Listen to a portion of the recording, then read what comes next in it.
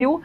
Let me first start by asking you what made you come out of that anonymous space where you wrote on your Instagram, "Today I'm a survivor, I am not a victim."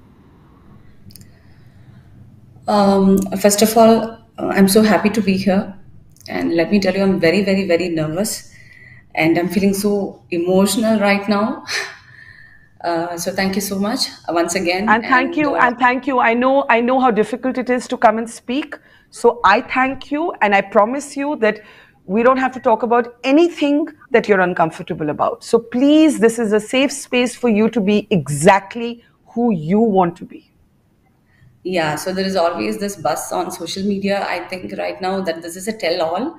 So I want to clarify that for them, that it's definitely not a tell all. It is because I'm legally binded not to disclose certain details of my case because it's sub judice, it's ongoing. You asked me about victim to survivor journey. Yeah. Yeah. So it happened in 2017, February 17th.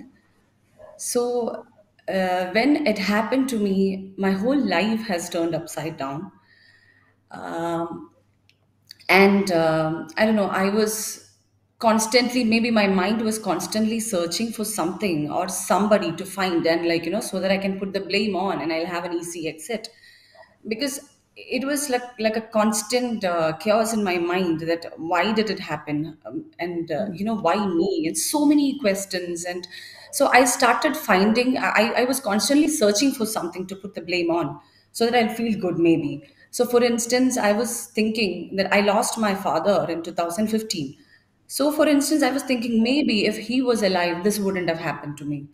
So maybe if I didn't have that shooting on the next day, this wouldn't have happened to me. So so many what ifs, what ifs, what ifs, and then I used to think that maybe it's like a long nightmare. Once I'll get up in the morning, that everything will be back to normal. So there's so many times I desperately wanted to go back to that time before it happened, so that I could change everything, that my life will be normal. So suddenly I'm this assaulted actress, and this victim tag, and so many things altogether. So I was blaming myself. So every time I think about it, every time Hmm.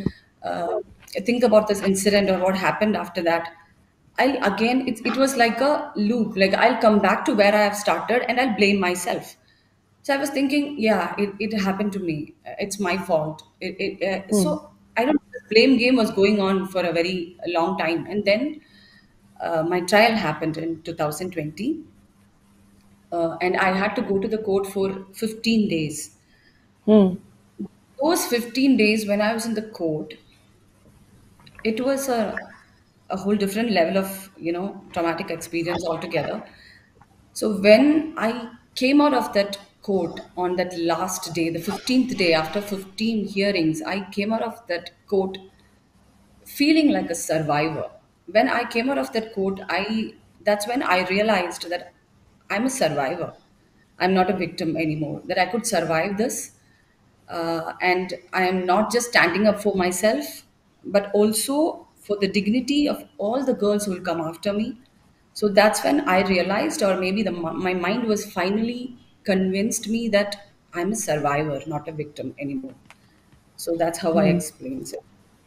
And you know what you talk about, blaming yourself, that's a very common response that happens actually with those who have experienced abuse and harassment. Somehow we end up thinking that we must have done something. If we had done something differently, maybe we could have avoided it. So, this is one of the most common things that happens with survivors of sexual abuse. But, you were also taking on a very, very powerful man, and he was in the same industry as you. And while there are people who have stood with you, and I know after your Instagram post, for example, Mammootty and Mohanlal were among men who came forward and said, "We stand with you, Bhavana." It must have been extremely lonely. I know that the Kerala Women's Collective was fighting on your behalf, but your name was never revealed till you decided to own your own battle. Where did you find the strength to own your battle, put your name and face to it, as you are doing in this moment? Um, See, the 5 years journey was very, very difficult for me, because you know how it is, the discussions and debates and all happens in channels when something happens. So when this happened in 2017, of course, a huge number of people were standing by me, they were supporting me. But then there is another group of people who are so comfortably sitting in some channels and talking about me. They don't even know me. Some random people saying things like, she shouldn't have done that, she shouldn't have, traveled at night, she shouldn't have. And it's just 7 o'clock in the evening we are talking about. So they were sort of, accusing me for what happened, maybe blaming me. And, and at the same time, there was this kind of a negative PR or like a propaganda happening in social media, that it says that it was premeditated, that I staged this and it's a fake case, that I made it up. I'm just faking it. And all that things, that was very, very, very painful to, see, to listen, to know. I was devastated. Like something so unfortunate happened to me in my life, and I was devastated and I was broken into a million pieces. While I was trying to pick those pieces up and then to try to stand up and, to face the life again, these kind of things were like pulling me down again and again and again. When they were talking things like it I staged this and it was premeditated and hurtful things like that. And they were very hard with their words. They were very comfortable saying that. So sometimes I wanted to scream on top of my lungs to these people saying that my parents didn't raise me like that. That was like an insult to my parents, to my family.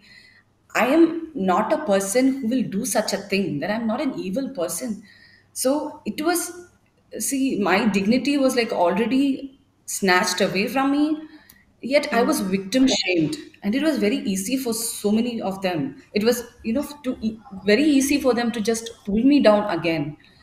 So that hurt me really bad. I was very, very, very, hurting. It was very painful. And I was not on social media during that time. Luckily, I think so that personal attack, maybe I dodged that toxicity bullet. I don't know. I joined Instagram in 2019.